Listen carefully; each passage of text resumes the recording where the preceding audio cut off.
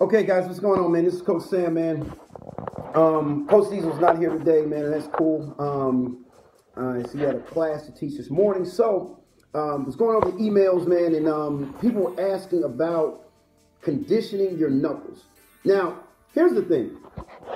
There's so many philosophies and ideas on conditioning your knuckles. Everybody has their theory. Everybody has their opinion. And people are going to use what works for them. So, I'm going to tell you what works for us and what we choose to do to condition our knuckles. Now, that being said, you got to recognize the head is the hardest part of the body.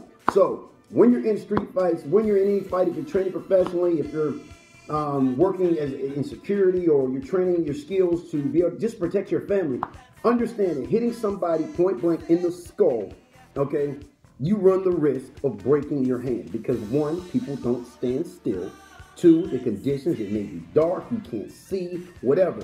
And you fuck around, you catch them with the bottom part of your fist, that shit pushes in, you break your fucking hand, man. You're done. Or you fuck around and get a freak accident where you separate the top two knuckles, you're done. It happens. Shit happens. So what? You adapt, you go on, you survive.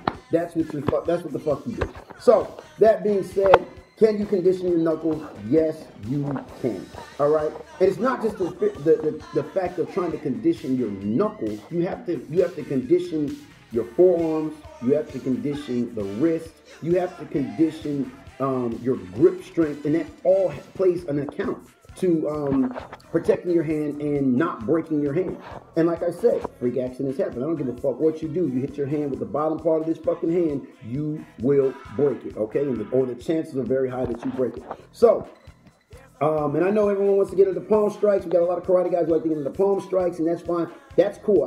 We got a video on that coming too. But we're talking about knuckle breaking right now and conditioning your hands. So here's what we came up with, and this is what we like to do. So hope you enjoy.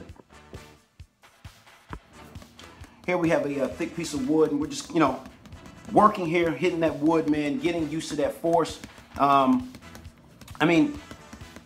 man, you're fighting guys in the street, man, and guys, obviously the head is the hardest part of the body, and you want to be used to hitting hard objects. So oftentimes, and everybody's philosophy is different, I find hitting hard objects, it really helps with the conditioning of my knuckles.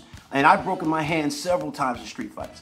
But this is just good rhythm, good movement, just trying to condition those bones in the hand. And you'll never be able to completely avoid having a boxer's break, but this is just good condition. Here we're, also using the brick wall, which is obviously a little harder than the wood. And see, these things aren't going anywhere. They're not going to move and give way like the heavy bag.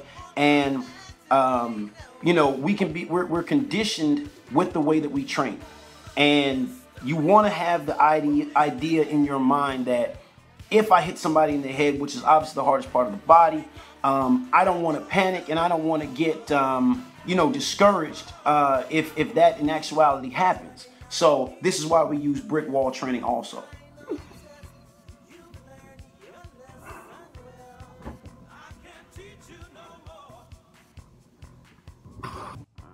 Now, some of my favorite exercises right here, these are the farmer's walks. Now, this is what's going to help you with your grip strength.